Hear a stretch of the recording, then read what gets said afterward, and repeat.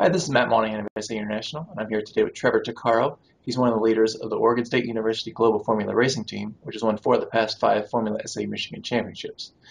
Today we're going to be talking about some of the rules changes for the 2015 season and how vehicles are going to be affected. Thank you for joining me, Trevor. Thank you for having me. I guess just to get started, what are some of those key rules changes and how will they make an impact on the vehicles this year? So the biggest rules change appears to be the aerodynamics. So in 2011, they opened up the rules and made the available area for wings, under trays, and things like that a lot bigger. And a lot of teams went to that, and now they're shrinking it back down. We here to give us a new challenge and to slow the cars down a little bit, make them safer. Okay. And then there's some little changes as well. Okay. Like the structural changes to the monocoque chassis and noise changes for the exhaust system. Okay. And from what I understand, these rules that were just instituted, they'll be in effect for the next 2 seasons. So will that be a change as opposed to having the rules change every year, kind of helping the planning for coming seasons? Yeah, they've been trying to do that the last few years to make it a little bit easier on the teams. So yes, we plan to have very similar rules for 2016. Remains to be seen how big of a rules change happens in 2017, if that's just another iteration or what. Okay. I also heard that they were talking about upping the engine size, possibly to 750cc. Are you familiar with that, and how do you think that would have an impact on the competition? Yeah, I think the motivation for that's pretty interesting. I think the idea is to make it easier for all teams to have a good engine choice. As we understand it, in some areas of the world, it's very hard to get 600cc sport bike engines. And when you go up to 750s, you get some of those larger motorcycle engines that may be available in that part of the world. Granted, power is still going to be regulated by the 20 millimeter air restrictor. So a bigger engine may give you more reliability at the expense of some weight. It's certainly running in a different RPM range for the same power. So it's interesting. And I think we like the idea of having more variety in the competition. Okay. And how do you think the aerodynamics rules changes will be affecting vehicles this year? Is it reducing the size of the wings, or is it a downforce issue? Certainly everybody's going to have a challenge clawing back the downforce that they had before. And I think that is the thing we'll be seeing from everyone. If you looked at some of the cars that have already come out, people showing off their first CAD models or some parts they've finished, a lot of the cars look designed very aero heavy to try to get as much as they can out of the limited space. And then I guess it'll somewhat change your priorities because once you've maxed out what you can do with aerodynamics, you have to focus somewhere else to be able to get back that speed. Okay. And is lightweighting more of a focus this year? Obviously, your team employs a variety of different ways of developing parts in terms of carbon fiber or 3D printing even. Is that more of a focus this year?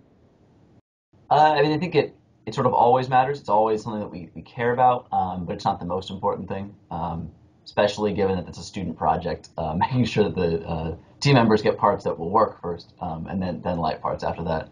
And then as far as materials go, one of the things that we think is really interesting about this competition is that it teaches you a lot about when some materials are appropriate and when others are, and there is no perfect wonder material. People may look at our car and say, wow, it's all carbon fiber, like those GFR guys, that just carbon fiber is their favorite material.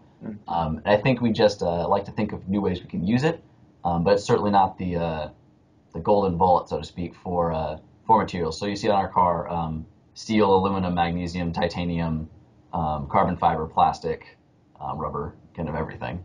And every one of those has a place in its engineering function. Okay. And I know speaking with you last year, one of the keys to your success was driver training in advance of the competition. How do you balance that with all the other struggles that you have right now trying to get the vehicle just finished? Yeah, it's definitely a trade-off. It's a challenge. The ideal would be getting the drivers to just be driving the car every weekend and as much as you can. A lot of times those drivers are also your key engineers. So obviously there's a time conflict there too. For us, driver training is, I think, the most important thing as soon as the car works.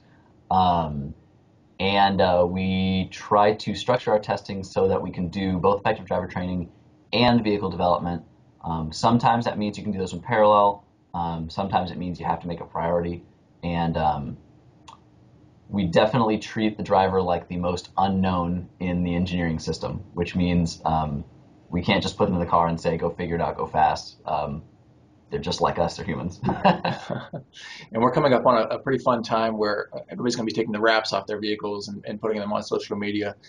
What's that like for you guys? Are you interested to see what the other teams are doing? And I'm sure there's a lot of interest in what you guys are doing as well.